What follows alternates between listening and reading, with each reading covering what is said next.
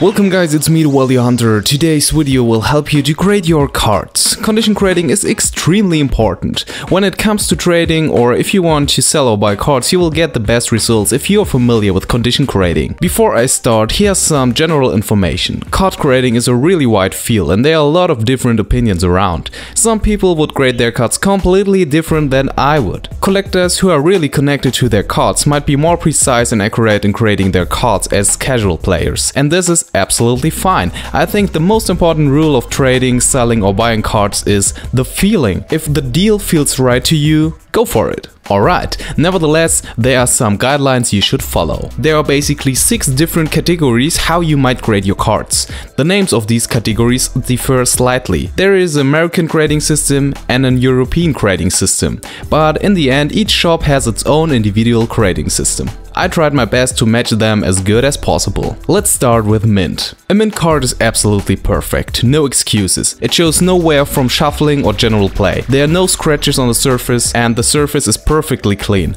The card is perfectly centered and shows absolutely no printing imperfections. Foil in this category have no scuffing or clouding on the front. Some people claim that there are no existing cards in a mint condition because in the very moment you open up a sealed booster, the condition of all cards change from mint to near mint. In my personal opinion, there is a way to grade a card as mint. I will show you. Take a sealed booster. Open it up really careful and make sure you don't touch the cards. Of course you wear gloves, because touching a card with your bare hands would put fat on your fingerprints on it. Grab the card carefully and put it straight into a double sleeve and into a top loader. And after that you put it into a box with adjustable temperature. This will prevent the card from oxidation. Well, I think I made this point clear. In most of the cases, people who play with the cards and don't collect them primarily don't grade their cards as mint. The best card condition a Magic player can look for is near mint. A near mint card looks like it has never been played without sleeves. Small allowances can be made, but the card generally shows no wear. The border of a near mint card can have small white spots, but they must be very few and very small. When the card is inspected under bright daylight, the surface must generally appear clear. It can have a few minor spots, but scratches can never be allowed for a near mint card. Foils in this category have no to little scuffing or clouding on the front. Lightly played or excellent or fine. Cards in lightly played or excellent condition show definite minor wear. Examples of cards in this grade includes cards with minor border wear, minor corner wear, very minor binder banding, slight scratching, clouding or loss of sheen on the front due to play wear. The surface may have minor scratches that are visible upon close inspection. However, the card cannot be graded this way if the creases are so deep that they are visible upon first sight. Cards signed by the card's artist or bearing a Pro Tour stamp are graded as slightly played condition, even if they would otherwise be near mint. Foils in this condition will generally have some clouding or wear on the front of the card. Moderately played or good.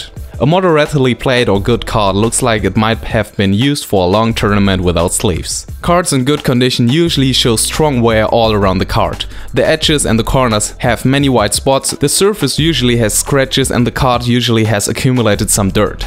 However, the card still only has damage that stems from regular play. The card has no water damage or bends or whatsoever. Most of the cards in good or moderately played condition are clearly in a condition that would make them ineligible for play without sleeve, and they would be considered marked. Heavily played or played. Cards in heavily played condition show a certain amount of wear. A played card looks as bad as you can get a card through regular use without sleeves. A played card looks extremely bad, and it is doubtful if the card is tournament legal even in a sleeve deck. However, the card has not been tampered with otherwise, like ink border, random scribblings on the card or whatsoever. Heavily played condition can include cards that have major creasing, major whitening, major border wear or any combination of those flaws. And last but not least, the really fucked up cards. Damaged and poor condition. A poor card has damage that cannot normally have stemmed from regular use of the card. Cards in damaged condition may have extreme border wear, have been written on, stamped, receive major inking, extreme corner wear,